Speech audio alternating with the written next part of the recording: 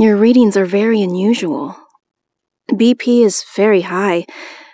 Brain activity's off the charts. Let's get you out of there.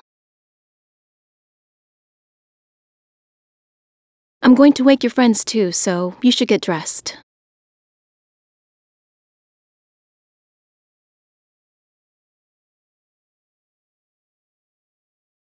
With you in a moment, Detective.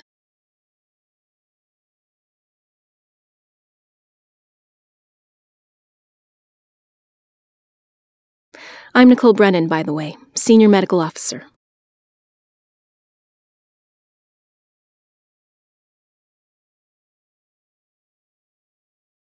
How are you feeling, Nate? Fine. A little dizzy. What happened? Is this medical? Quarantine, actually. Security said they found you in the infected area and wanted you checked out.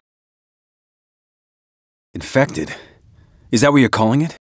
Don't worry, you're all clean, and the dizzy spells will pass. Eckhart, do you need anything? I'm fine. Just give me a minute.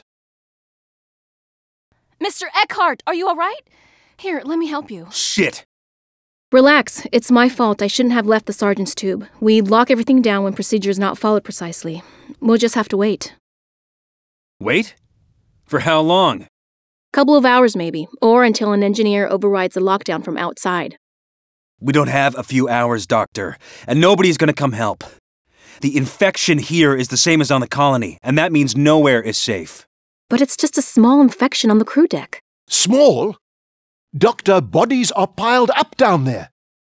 What about that vent? Is that a way out? Theoretically, yes, but I wouldn't recommend it. We're on the outer edge of the ship here. One wrong turn and you could be floated out into space. It's worth the risk. I'll go outside and override the lockdown. No, you're still too weak. You're a doctor. Can't you give him something? All right. Here you go. If you start to feel weak, or your vision goes, this should restore your vitals. You should wear a suit too, in case you take one of those wrong turns.